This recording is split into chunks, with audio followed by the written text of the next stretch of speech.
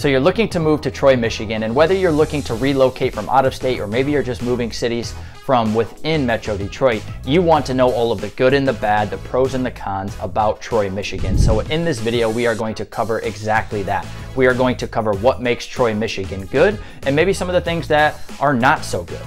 So let's jump right in. If you're new to the channel, welcome. My name is Nick. I'm a top producing real estate agent here in Metro Detroit, Michigan, and myself and my team have helped hundreds of individuals and families move to and around the Metro Detroit area. So if you're into that and you're looking to move, whether it's 1 month or 1 year from now, our contact information is in the description below. And also make sure to like, subscribe, and hit that bell button. That way you're notified of all of the new and upcoming information throughout Metro Detroit, Michigan. So let's jump into the pros and cons of Troy, Michigan. All right, so let's jump into the pros of Troy, Michigan, and then we'll wrap up with some of the cons or some of the not so good things about the city of Troy. Starting off with number one is going to be the location. Troy is located about 30 minutes north of downtown Detroit.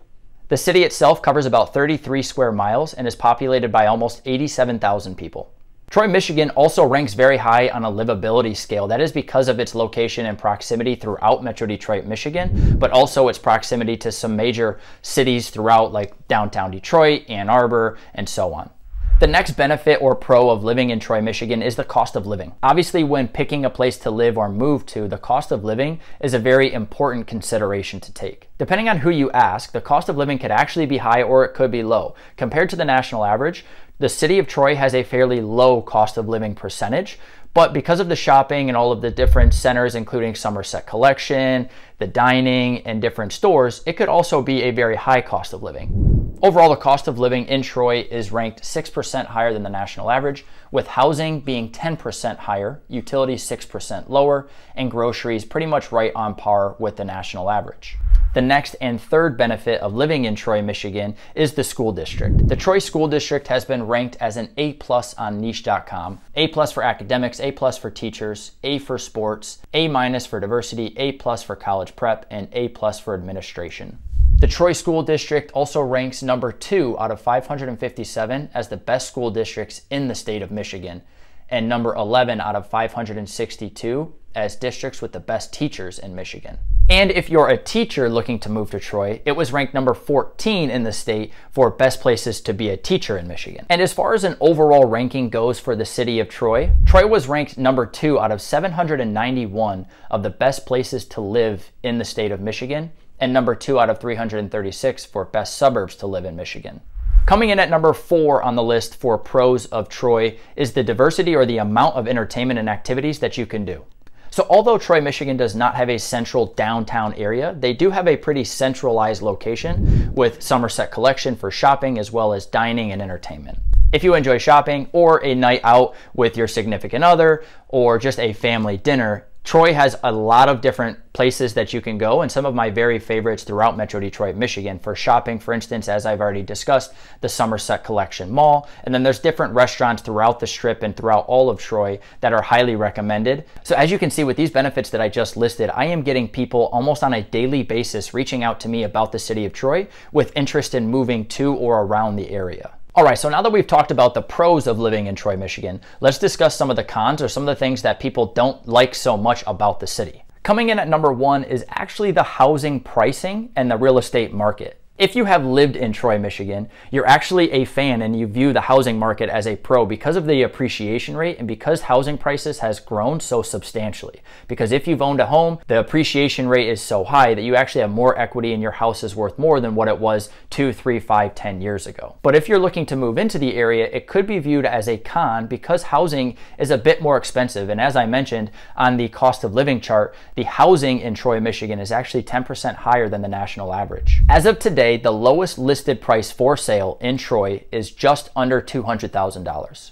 And the highest listed property in the city is at $1 million. The average price of a home in the city of Troy is at $447,000. And as I mentioned, Troy, Michigan has appreciated at a pretty substantial amount, which is 13.1% over the course of the last 12 months.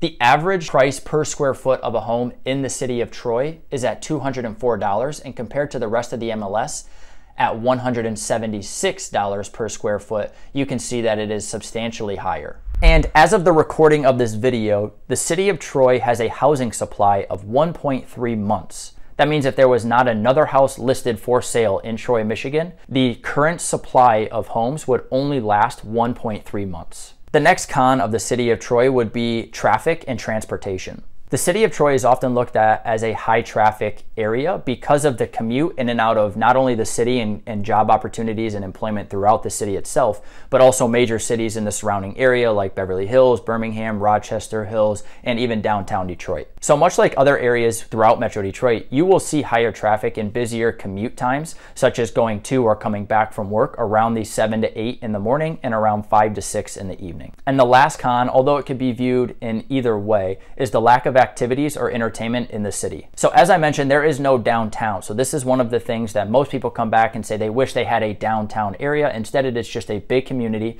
It is heavily populated and it covers 33 square miles. So it's a big location. But with that, there's not a central downtown location. And as I mentioned previously, there are many things to do, including entertainment, shopping, dining. There are some different areas for nightlife, but overall, people view it because there's not a downtown location that there is limited activities and entertainment. So overall, when you look at the good and you look at the bad, I think Troy, Michigan heavily weighs the good side. And ultimately, any city that you move to or live around is going to be what you make of it. So if you're looking to move to or live in an area that has plenty of shopping, plenty of dining and entertainment, as well as high property values and a lower cost of living, Troy, Michigan is definitely the spot for you. So if you're looking to move, whether it's 1 month or 1 year from now, make sure to get in contact with me and I would love to help you do that. And until then, we'll see you around.